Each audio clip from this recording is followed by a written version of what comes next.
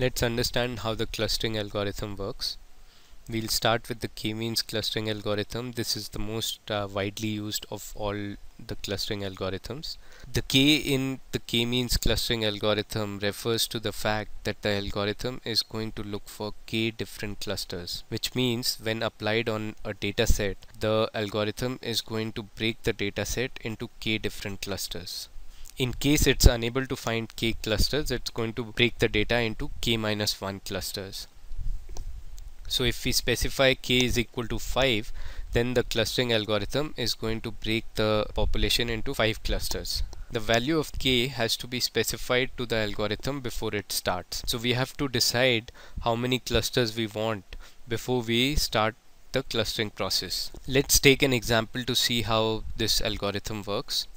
We have a population that we've mapped on two different variables. So we are assuming that we've got a set of observations and two different variables for those observations. We've plotted the observations along these two variables on the graph here.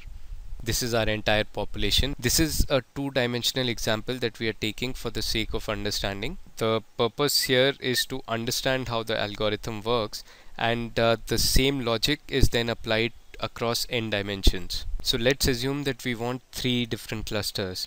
So the first step is for the algorithm to identify 3 seeds. How the algorithm does it? It will take 3 random observations from the dataset and assign them as seeds. So now we've assigned 3 of these observations as seeds. You can see these observations as marked in black.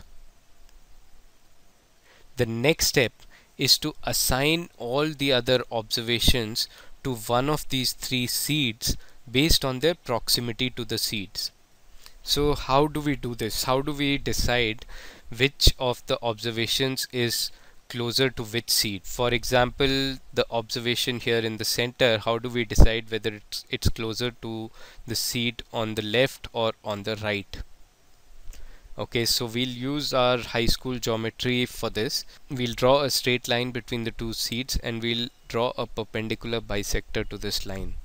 Now all the points on the left of the line are closer to the left seed, and all the points that lie on the right of this perpendicular bisector are closer to the right seed. So we'll essentially draw 3 lines between the 3 seeds, and we'll draw perpendicular bisectors of those 3 lines, which will help us decide which seed is closer to which line. Let's now understand how the algorithm assigns all the different observations to one of the seeds. So the first step is to basically draw a straight line between the two seeds. We draw a straight line and then we draw a perpendicular bisector. What that means is we find the midpoint of this line, which is say somewhere here, and we draw a perpendicular bisector from the midpoint. Okay. So now according to simple high school geometry, any point to the left of this line is closer to seed 1 here, and any point to the right of this line is closer to seed 2. Okay. Similarly, if we draw a straight line between seed 1 and seed 3 and then we draw a perpendicular bisector of this line, now any point below the line is going to be closer to seed 1 and any point above the line is going to be closer to seed 3. Okay. So a combination of the two perpendicular bisectors, what we've marked here in black, any point in this area is going to be closer to seed 1. Okay. Similarly, we can create the area for seed 3 and the remaining area for seed 2. So this is how the algorithm will assign any observation to one of the 3 seeds. Depending on where it falls, under which seed's area the observation falls in, it will be assigned to that seed. So here what we've done is we've assigned all the records into 3 different groups. We've assigned them to one of the 3 seeds. Okay. So this is essentially the first set of clusters that we've formed.